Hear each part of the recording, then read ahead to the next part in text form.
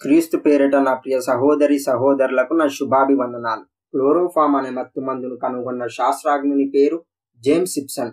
ఇతడు 1811 June 7న Scotland దేశంలో జన్మించాడు.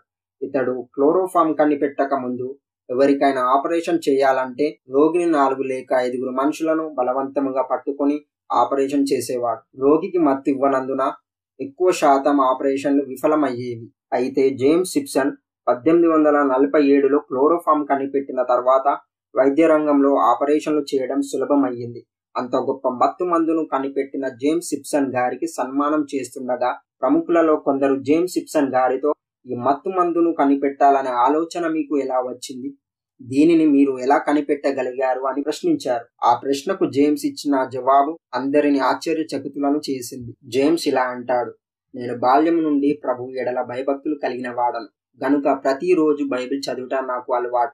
నేను బైబిల్ చదవకుండా ప్రార్థన చేయకుండా ఏ పని చేయను.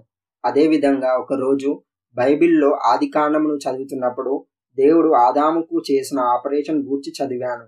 అప్పుడు దేవుడైన యెహోవా ఆదామునకు గాఢ నిద్ర కలుగజేసి అతడు నిద్రించినప్పుడు అతని ప్రక్కటి ముక్కలలో ఒక దానిని తీసి ఆ చోటును మాంసముతో పూడ్చివేశాడు. ఈ మాటలు చదివినప్పుడు దేవుడు ఒక ఆలోచన పుట్టించాడు. దేవుడు ఆదాముకు చేసిన ఆపరేషన్లో మొదటిగా ఆదాముకు గాఢ నిద్ర కలుగజేశాడు. కాబట్టి ఆపరేషన్ చేయవలసిన రోగికి ముందుగా గాఢ నిద్ర కలుగు చేయాలి.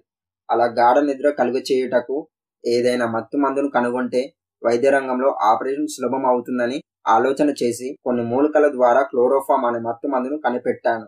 నేను క్లోరోఫామ్ కనిపెట్టుటకు ముఖ్య కారణం పరిశుద్ధ గ్రంథమును చదువుటయే. బైబిల్ను నేను చదవకపోయి ఉంటే క్లోరోఫామ్ను కనిపెట్టే వాడిని కాదు అని జవాబిచ్చాడు. బుద్ధి జ్ఞానములు సర్వ సంపదలు ఆయన యందే గుప్తములై ఉన్నవి. అనుదినము ప్రార్థన చేయుట ద్వారా దేవుని యందు సహవాసము, బైబిల్ చదువుట యందు ధ్యానించుట యందును జ్ఞానము పొందుకోగలరు.